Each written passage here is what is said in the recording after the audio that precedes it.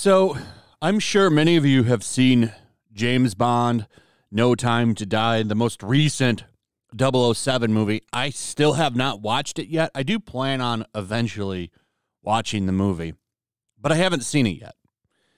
I do know that before the movie came out, there were a lot of conversations about a 20th century James Bond and how we need to make the character more relevant for today's standards and how he's a relic and the things that he does with women are just things of the past. The way they put it, we need a more feminist James Bond. I don't know how well that translated into the movie. A lot of people seem to have enjoyed it. That's fine if you liked it. I haven't seen it yet because I don't know. I just don't know if I'm going to like it. I will eventually sit down and watch it, though. Now, the reason I'm talking about this is because of the director, Cary Fukunaga. Now, there's some new developments with this man, but first, let me tell you why I'm talking about this.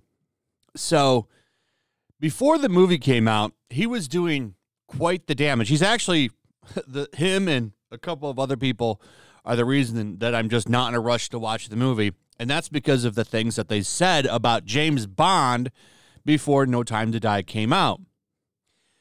Cary Fukunaga is very much a male feminist. And there's things with male feminists that usually always come true. But let me give you what he said. So his biggest thing was in an interview with The Hollywood Reporter. Fukunaga asked, is it Thunderball or Goldfinger, where like basically Sean Connery's character makes women do things? She's like, no. And he's like, yes. That wouldn't fly today. You can't change Bond overnight into a different person, but you can definitely change the world around him and the way that he has to function in that world. Story about a white man as a spy in the world, but you have to be willing to lean in and do the work to make the female characters more than contrivances. That's right. Male feminist, basically. That's what I got off of it, reading his interviews and the way that he was pitching this new Bond movie. Well, as usual, men that happily call themselves and identify as male feminists usually turn out to be anything but. As you can see from this new article here from the Daily Wire, there's a bunch of articles out there. It's not just from here. Everyone's talking about this right now. No Time to Die director Cary Fukunaga accused of inappropriate behavior by not one, not two, not three, not four, multiple women. He needs to be stopped. Oh, boy. Who didn't see this coming? Now, to be fair, nothing in here is absolute. It's accusations. I haven't seen any evidence. But it's just funny that every time you have a guy come out and act like he's a champion of women, that he's a representative of the feminism ways, and he's a guy you can trust. You could lock yourself in a room with him. He would never do anything. This seems to always happen. It's like when a guy comes forward and says this, and he works in Hollywood, especially in Hollywood, it's like, well, let's start the clock. And eventually something's going to come up. And once again, here we are. So I'm going to go through a little bit of this. The women are claiming that the 44-year-old director used his power and influence to try to get young women into having relationships with him, according to IndieWire.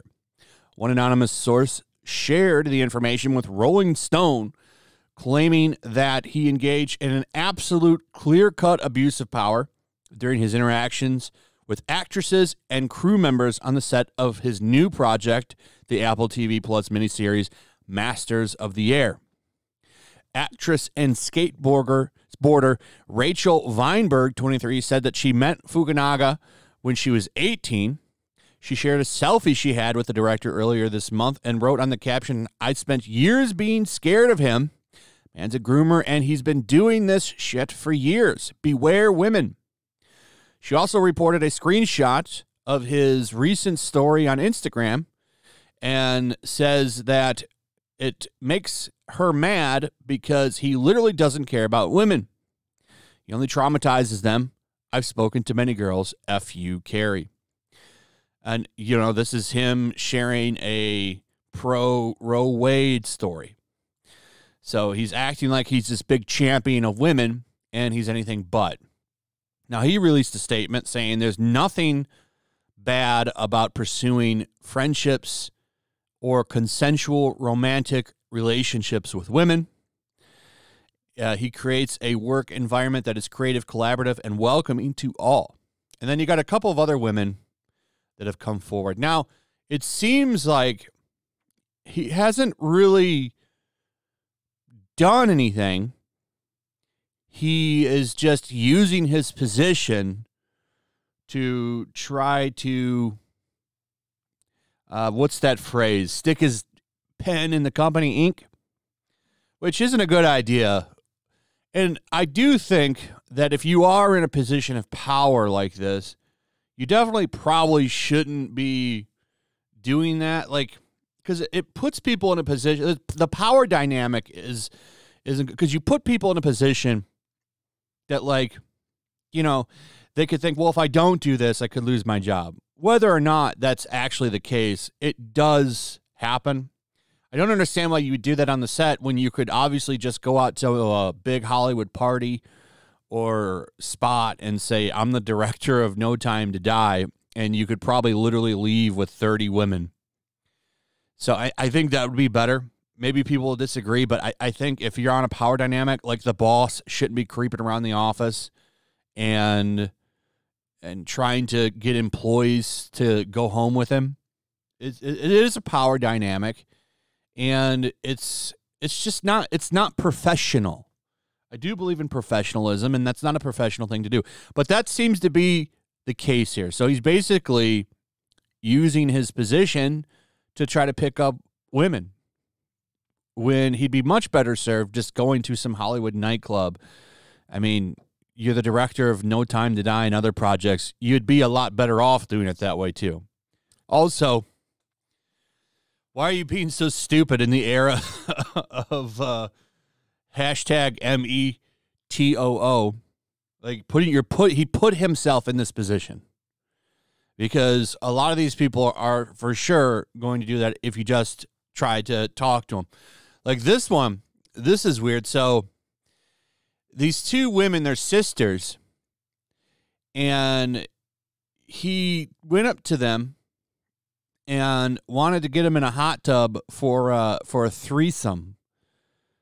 And he's like, "Oh, it's okay if everyone's on the same page. Incest is okay if all of the parties are okay with this." This guy's very forward.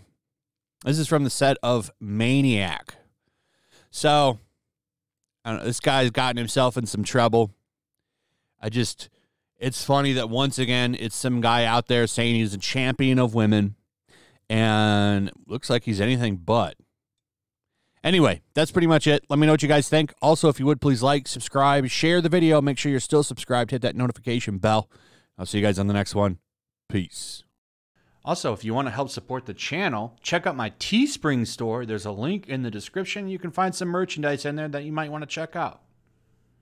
Also, make sure to follow me over on Twitch. I do watch parties, play video games over there. They're always fun. Follow me over there and come hang out. Also, make sure you subscribe to YellowFlash, my other channel. There's a link to that in the description as well. I do a lot of live streams over there that I don't do on this channel. Usually smaller and a little bit more personal. So make sure you follow me over there and sign up.